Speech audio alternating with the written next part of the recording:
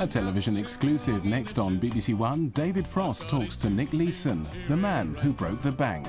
And now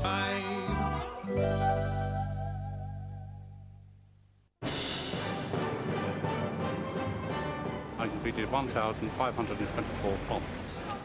You just shut your eyes and get transported. The atmosphere is relaxed, not stuffy.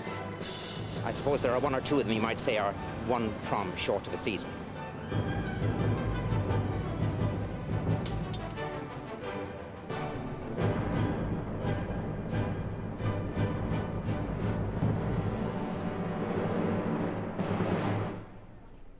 This is BBC1 with a television exclusive.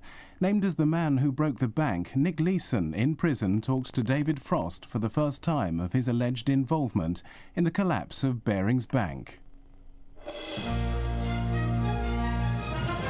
Chancellor has ordered an inquiry into the collapse of Britain's oldest merchant bank.